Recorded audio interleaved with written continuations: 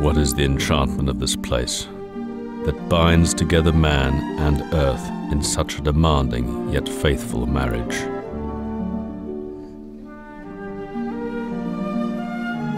For over 6 centuries on these gravelly inclines, man has devoted himself entirely to the cause of greatness.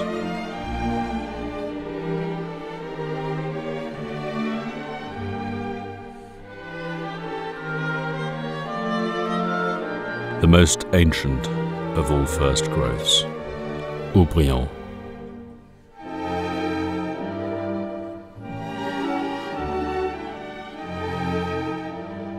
Here the often capricious and unpredictable Mother Nature has sworn an oath to a faultless alliance with those who are best able to serve her. They apply themselves, year after year, to extract the perfection from the potential which she provides. Since the 16th century, there has been a succession of owners of this great estate, eminent figures of their time, people of passion and vision. Due to its auspicious heritage, as well as many technical and commercial innovations, the great wine of Haut-Brion came to seduce personalities such as Pepys, Locke, and Jefferson, centuries before the famous classification of 1855. It was at this time that Château Haut-Brion took its rightful place among the now legendary first growths of Bordeaux. Thus, Haut-Brion personifies this eternal love affair between man and the earth, a landscape and estate which charmed generations of proprietors and compelled them, seconded by scores of modest yet enormously able and qualified vintners, to devote their lives to extracting the very best.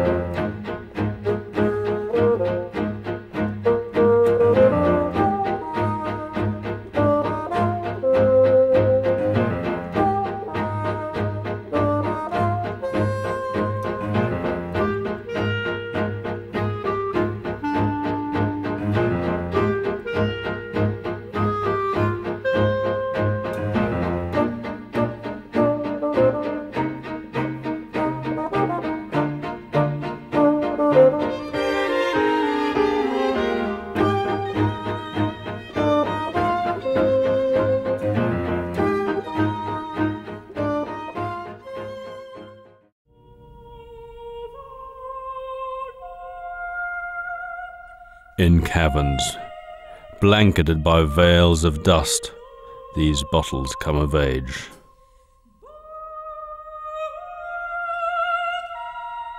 The time, the shadows, and the silence of the grottos will eventually bear witness to the release of the subtlest aromas that come to epitomize this wine. Beyond the brilliance of the dazzling crystal, as it first swirls, then flourishes, exposing a complexity of fragrances made of red and blackberries and balanced blend. It is in this timeless, magical instance that the true greatness of this wine is finally revealed, leaving the palate and one's memory marked by a profound elegance, but also by a name, Haut-Brion.